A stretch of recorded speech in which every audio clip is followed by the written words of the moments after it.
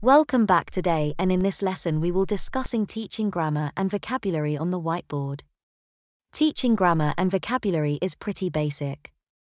The best thing to do is to have the lesson plan on the whiteboard prior to the class arriving. One thing you want to do is to ensure a clear example and explanation is on the board. This will ensure the students understand the lesson plan. If you put only the explanation of what you are teaching them, they will probably become confused. Once they see the example, have a few sample exercises on the board.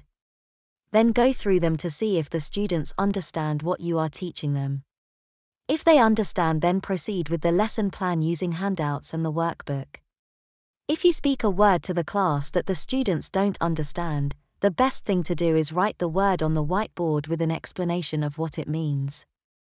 What you are doing is teaching the class new vocabulary.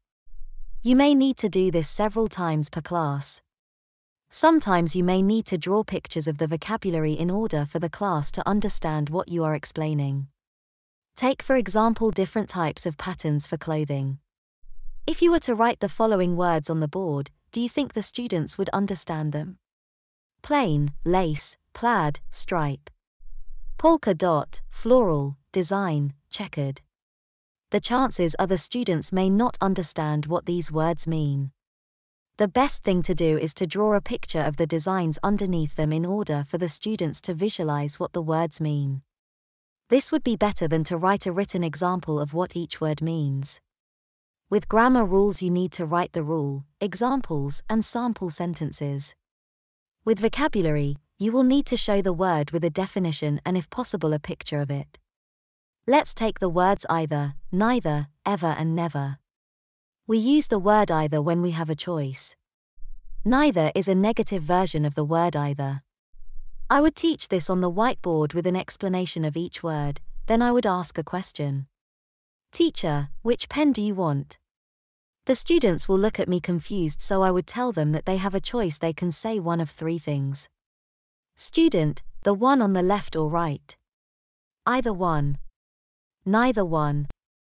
Either means they don't care which one, so just give them one. Neither means they don't want either one. So then I ask again. Teacher, which shirt do you like? Student, neither. The other words I teach using the whiteboard is ever and never, since this becomes a problem. The word ever means during the lifetime of a person and can be substituted for the word have. The word never means during the lifetime of a person and can be substituted for the words have not. I don't ever want to go there. I don't want to go there for the rest of my life. It can be rewritten as such. I never want to go there.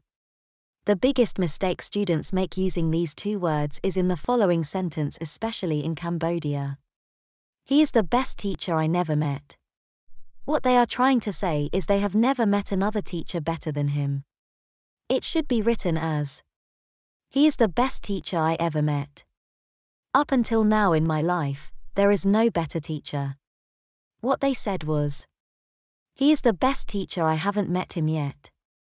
By using the whiteboard you can fix little mistakes like these by giving examples, drawing pictures, and writing explanations in order for the students to understand better.